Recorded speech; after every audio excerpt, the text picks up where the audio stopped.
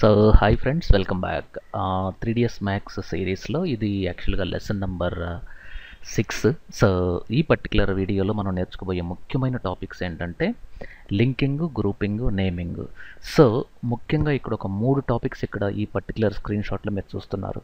So first one లింకింగ్కి opposite అన్లింకింగ్. అంటే మనం linking తెలుసుకున్నప్పుడు అన్లింకింగ్ కూడా తెలుసుకోవాలి.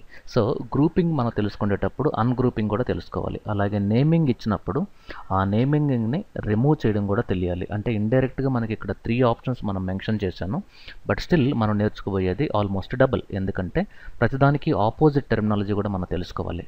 సో ఇక్కడ లింకింగ్, గ్రూపింగ్, నేమింగ్ అనేది టాపిక్ లెసన్ నెంబర్ 6. ఇది యాక్చువల్గా మిస్ అయింది ఇంతకుముందు. సో ఈ పర్టికులర్ వీడియోలో సో వీటి గురించి మనం తెలుసుకోబోతున్నాం. సో ఫస్ట్ మ్యాథ్స్ మనం ఓపెన్ చేసినప్పుడు ఇక్కడ ఈ యొక్క స్టాండర్డ్ టూల్ బార్లో ఫస్ట్ ఆప్షన్ వచ్చి select and link, second option వచ్చి అన్లింక్. సో 2 ఆబ్జెక్ట్స్ని లింక్ చేయాలి అంటే మనం ఇలా లింక్ చేయొచ్చు. Okay, fine. సో నేను ఫస్ట్ ఈ పర్స్పెక్టివ్ని మ్యాక్సిమైజ్ చేస్తాను. సో మ్యాక్సిమైజ్ చేయడం మనకి షార్ట్ కట్ మనం ఇంతకుముందు ఆల్రెడీ తెలుసుకున్నాము. ఆల్ట్ డబ్ల్యూ అంటే మనం ఒక పర్టికులర్ వ్యూ పోర్ట్ అంటే కరెంట్ వ్యూ పోర్ట్ని మ్యాక్సిమైజ్ చేయడానికి యూజ్ చేసే షార్ట్ కట్. సో ఫైన్, మీకు నచ్చిన ఏమన్నా ఒక 2-3 ఆబ్జెక్ట్స్ ఇక్కడ మనం క్రియేట్ చేయొచ్చు. Say for example single click ఉన్న ఆబ్జెక్ట్స్ని క్రియేట్ చేద్దాం. So say for example box అనేది ఈజియెస్ట్ కాన్సెప్ట్ కాబట్టి నేను బాక్స్ని డ్రా చేస్తున్నాను. 1 2 3 అంటే ఈ 3 బాక్సెస్లో మీరు 1 2 3 అంటే ఇక్కడ నేమింగ్స్ కూడా మీకు బాక్స్ 3, ఇది బాక్స్ 2, ఇది బాక్స్ 1 అని ఉంది ఇక్కడ. Okay fine. వీటిల్లో మీరు ఏదన్నా ఒక సింగిల్ ఆబ్జెక్ట్ సెలెక్ట్ చేసి మీరు మూవ్ చేసినప్పుడు ఆ ఒక్క ఆబ్జెక్ట్ మాత్రమే మూవ్ అవుతుంది. ఈ సెకండ్ ఆబ్జెక్ట్ మూవ్ చేస్తే ఈ సెకండ్ ఆబ్జెక్ట్ మాత్రమే మూవ్ అవుతుంది. వీటిల్లో మీరు ఏదైనా ఒక ఆబ్జెక్ట్ సెలెక్ట్ చేసి మూవ్ చేసినప్పుడు టోటల్ 3 ఆబ్జెక్ట్స్ మనకు మూవ్ కావాలి అన్నప్పుడు మాత్రం వీటిల్ని మనం గ్రూప్లో పెట్టుకోవాలి. సో ఫస్ట్ మొత్తాన్ని సెలెక్ట్ చేసి గ్రూప్లోకి వెళ్ళి గ్రూప్ ఇక్కడ 3 బాక్సెస్ అని ఇస్తున్నాను. 3 BOXES బాక్సెస్.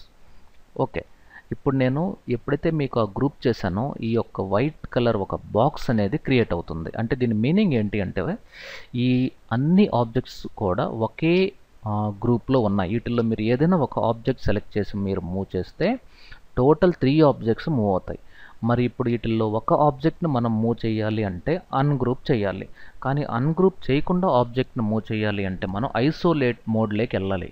అంటే ఈ ఐసోలేట్ మోడ్ అనేది మీకు ఫ్లాష్లో ఉంటుంది, ఈవెన్ ఫోటోషాప్లో కూడా ఉంటుంది, స్మార్ట్ ఆబ్జెక్ట్స్లో. ఈవెన్ ఎడోబ్ ఇలిస్ట్రేటర్లో కూడా మీకు డబుల్ క్లిక్ చేస్తే ఐసోలేటెడ్ మోడ్లోకి వెళ్తాము. సో ప్రతి ఎడోబ్ ప్రోడక్ట్లో ఈ పర్టికులర్ ఐసోలేటెడ్ మోడ్ అనేది ఉంటుంది. కానీ ఈ ఆటోడెస్క్లో కూడా దీన్ని మనకి ఇండైరెక్ట్ వేలో ఐసోలేటెడ్ మోడ్లోకి మనం వెళ్ళొచ్చు. అది ఎలా అంటే ఈ గ్రూప్లోకి వెళ్ళిపోయి ఒక్కసారి నేను ఓపెన్ అంటే ఈ వైట్ కలర్ బాక్స్ వచ్చి మీకు ఈ పింక్ కలర్లోకి చేంజ్ అయిపోయింది. అంటే ప్రజెంట్ మనం ఐసోలేట్ మోడ్లో ఉన్నామని అర్థం. దీనివల్ల మనకు వచ్చే బెనిఫిట్ ఏంటి అంటే మీరు ఒక ఆబ్జెక్ట్ని సెలెక్ట్ చేసి మనం మూవ్ చేస్తే మిగతా ఆబ్జెక్ట్స్ మూవ్ కావు, కానీ ఆ బౌండింగ్ బాక్స్ సైజ్ పెరుగుతుంది. అంటే దీని మీనింగ్ ఏంటంటే ఈ ప్రజెంట్ మనం స్టిల్ ఒక గ్రూప్లో ఉన్నాము అని అర్థం. Okay fine. ఒకసారి మీరు ఐసోలేట్ మోడ్లోకి వచ్చి ఎడిట్ చేసిన తర్వాత తిరిగి మీరు నార్మల్ స్టేజ్లోకి వెళ్ళాలి అంటే ఈ ఐసోలేటెడ్ మోడ్లోంచి బయటికి రావాలి. దాన్ని మనం క్లోజ్ అని చెప్పాలి. సో గ్రూప్లో క్లోజ్ అంటే మళ్ళీ వైట్ కలర్లోకి వచ్చారు. అంటే దీని మీనింగ్ ఏంటి, ఒకసారి మీరు క్రియేట్ చేసిన ఈ గ్రూప్ని అన్గ్రూప్ చేయకుండా ఎడిట్ చేయాలి అంటే మనకి ఐసోలేట్ మోడ్లోకి ఎంటర్ అవ్వాలి. ఐసోలేట్ మోడ్ అంటే గ్రూప్లో ఓపెన్ అని అర్థం. ఒక్కసారి ఓపెన్ చేస్తే ఈ గ్రూప్ ఓపెన్ అయిపోతుంది. మనం ఎడిట్ చేసుకున్న తర్వాత మళ్ళీ క్లోజ్ చేయాలి. కానీ ఇక్కడ సే ఫర్ ఎగ్జాంపుల్ ఇంకొక అడిషనల్ ఒక పిరమిడ్ అనేది ఒకటి క్రియేట్ చేశాను. ఇక్కడ ఇంకొక సిలిండర్ కూడా ఒకటి క్రియేట్ చేశాను. అంటే ప్రజెంట్ వీటిల్లో ఆల్రెడీ ఒక గ్రూప్ అనేది ఇక్కడ క్రియేట్ అయిపోయింది. ఈ గ్రూప్లో ఈ ఆబ్జెక్ట్స్ని తీసుకెళ్ళి ఇన్కార్పొరేట్ చేయాలి అంటే ఫస్ట్ దీన్ని మనం అన్గ్రూప్ చేయాలి. తర్వాత ఈ మొత్తాన్ని సెలెక్ట్ చేసి దీని లోపల గ్రూప్ చేయాలి. సో అలా కాకుండా సో ఇక్కడ ఇంకొక ఆప్షన్ ఉంది, ఇక్కడ చూడండి అటాచ్ అని ఉంది. Attach is nothing but so నేను దీన్ని సెలెక్ట్ చేసుకొని దీన్ని సెలెక్ట్ చేసుకొని గ్రూప్ అటాచ్. ఓకే, దీనికి అటాచ్ అయింది. ఫైన్. ఇక్కడ చూడండి, ఇప్పుడు నేను దీన్ని సెలెక్ట్ చేశాను అనుకోండి, ఈ గ్రూప్ మొత్తానికి ఈ సిలిండర్ కూడా అటాచ్ అయిపోయింది. కానీ ఇదే గ్రూప్లో ఈ పర్టికులర్ పర్సన్ కూడా నేను ఇన్కార్పొరేట్ చేయాలి. ఫస్ట్ ఆబ్జెక్ట్ సెలెక్ట్ చేయాలి, తర్వాత అటాచ్ అనాలి, 3D Max అడుగుతుంది వీటిల్లో మీకు ఎన్ని గ్రూప్స్ ఉంటాయో ఏ గ్రూప్లో అటాచ్ చేయాలి. ఇప్పుడు కర్సర్ ఇక్కడ పెట్టంగానే మీకు ప్లస్ సింబల్ వచ్చింది. అంటే ఈ పర్టికులర్ సెలెక్టెడ్ ఆబ్జెక్ట్ ఈ గ్రూప్కి అటాచ్ చేయాలి అంటే దానిపైన క్లిక్ చేయాలి. ఇప్పుడు మీకు ఆటోమేటిక్గా ఈ ఎల్లో కలర్ బౌండింగ్ బాక్స్ అనేది క్రియేట్ అయిపోతుంది. ఓకే, సో టోటల్ ఇప్పుడు ఎన్ని ఉన్నాయి ఇక్కడ అంటే, సో ఒక గ్రూప్ ఉంది. ఇదే గ్రూప్ని నేను షిఫ్ట్ పట్టుకొని డ్రాగ్ చేశాను. ఓకే, 2. ఇప్పుడు నేను దీన్ని సెలెక్ట్ చేస్తాను అనుకోండి, ఇదొక గ్రూపు, ఇదొక గ్రూపు, ఇదొక గ్రూపు. ఈ మొత్తాన్ని సెలెక్ట్ చేసి మళ్ళీ నేను ఇంకొక ఫైనల్ గ్రూప్ పెట్టాను. ఇప్పుడు నేను వీటిలో ప్రతి ఆబ్జెక్ట్ని నేను సపరేట్ చేయాలి అంటే ఎన్నిసార్లు అయితే నేను గ్రూప్ చేశానో అన్నిసార్లు అన్గ్రూప్ చేయాలి. సో దానికంటే బెస్ట్ మెథడ్ ఏంటంటే ఎక్స్ప్లోడ్. ఎక్స్ప్లోడ్ అంటే ఏం చేస్తుందంటే అన్ని ఆబ్జెక్ట్స్ని ఒక సింగిల్ షాట్లో మీకు 3D Max సపరేట్ చేస్తుంది. మీకు ఆటోకేడ్లో కూడా ఎక్స్ప్లోడ్ ఆప్షన్ ఉంటుంది. అంటే ఒక రెక్టాంగిల్కి మీరు ఎక్స్ప్లోడ్ చేస్తే ఈచ్ ఎలిమెంట్ ఒక సపరేట్ సెగ్మెంట్ అవుతుంది. దాన్ని ఆటోకేడ్ టెర్మినాలజీలో ఎక్స్ప్లోడ్ అంటారు. 3D Maxలో కూడా మీరు ఒక 20 ఆబ్జెక్ట్స్ని గ్రూప్ చేశారు. ఈ 20 ఆబ్జెక్ట్స్ని గ్రూప్ చేసినప్పుడు మీరు 6 టైమ్స్ గ్రూప్ చేశారు. ఈ 6 టైమ్స్ని ఒకేసారి అన్గ్రూప్ చేయడం కంటే ఎక్స్ప్లోడ్ క్లిక్ చేస్తే ఎట్ ఎ టైం అన్గ్రూప్ అయిపోతాయి అన్నమాట. ఫైన్, అంటే మీకు ఒక్కసారి నేను ఇంకొక సింపుల్ డెమో ద్వారా చూద్దాం. 1 2 1 ఇక్కడ ఇవి అంటే ఇప్పుడు సే ఫర్ ఎగ్జాంపుల్ ఇదొక గ్రూపు, ఇదొక గ్రూపు, ఇదొక గ్రూపు, ఈ మొత్తాన్ని ఒక గ్రూప్ చేస్తే ఇప్పుడు నేను తిరిగి అన్గ్రూప్ చేస్తే ఏమవుతుందంటే మనకి అన్గ్రూప్ అంటే ఇదిగోండి ఇదొక సపరేట్ గ్రూప్ అయిపోయింది. మళ్ళీ దీన్ని సెలెక్ట్ చేసి నేను అన్గ్రూప్ చేస్తే మళ్ళీ ఇది సపరేట్ అన్గ్రూప్ అయిపోయింది. కానీ అన్నీ ఒకేసారి కావాలన్నప్పుడు ఎక్స్ప్లోడ్ అనేది best option. Okay, fine. So అది దీని తర్వాత ఇంకొక ఆప్షన్ ఏంటంటే లింకింగ్ అన్లింకింగ్. లింకింగ్ అన్లింకింగ్ అంటే ఏంటంటే సే ఫర్ ఎగ్జాంపుల్ ఇక్కడ ఒక ఆబ్జెక్ట్ ఉంది, ఇక్కడ ఇంకొక ఆబ్జెక్ట్ ఉంది, ఇక్కడ ఇంకొక ఆబ్జెక్ట్ ఉంది. అంటే వీటిల్లో సే ఫర్ ఎగ్జాంపుల్ దీన్ని మూవ్ చేశాను అనుకోండి, ఈ రెండు కూడా మూవ్ అవ్వాలి. కానీ దీన్ని మూవ్ చేస్తే ఇది మూవ్ కాకూడదు. అంటే ఈ పేరెంట్ చైల్డ్ రిలేషన్ని మనం క్రియేట్ చేయాలి మ్యాక్స్లో అంటే ఈ కన్స్ట్రైంట్స్ అంటే ఈ లింకింగ్ అనేది వాడాలి. మరి ఇది ఎందుకు యూజ్ చేస్తారు అంటే కైండ్ ఆఫ్ రోబోటిక్స్ కానీ లేదంటే ఒక ఇన్వర్స్ కైనమాటిక్ లాంటి ఒక మెకానికల్ కాంపోనెంట్స్ మనం తయారు చేయాలి అంటే ఈ లింకింగ్ అనేది చాలా ఉపయోగపడుతుంది. దీనిపైన మీకు అడ్వాన్స్డ్ వీడియోస్ చాలా ఉండొచ్చు ప్రాబ్లీ యూట్యూబ్లో.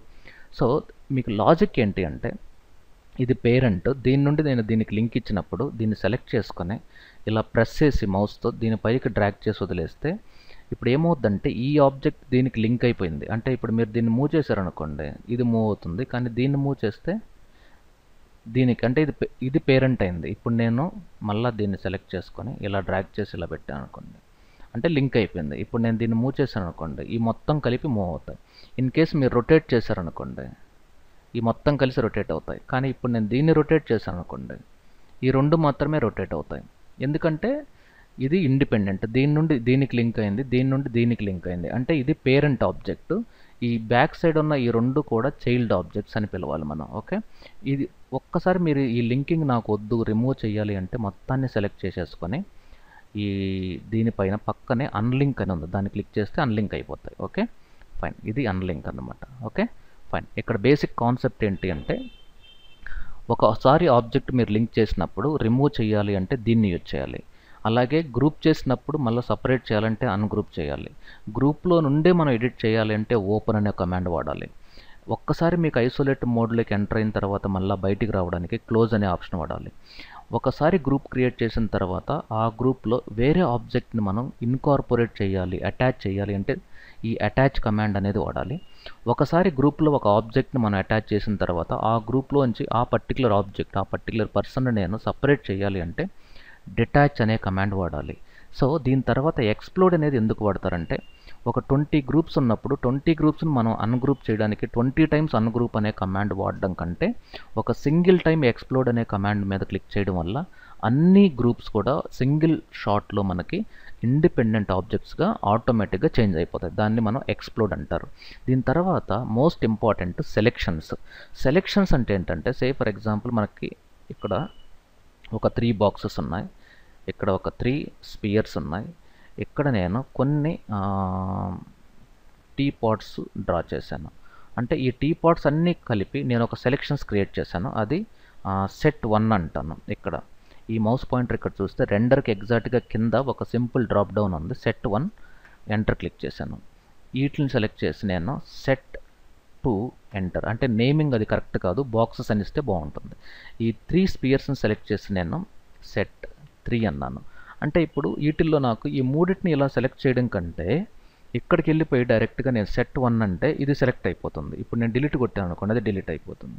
ఇక్కడ సెట్ 2 డిలీట్, అలాగే సెట్ 3 డిలీట్. అంటే కంట్రోల్ G అంటే అండు చేశాను అనుకోండి, అండు అంటే కంట్రోల్ Z 1 2 3.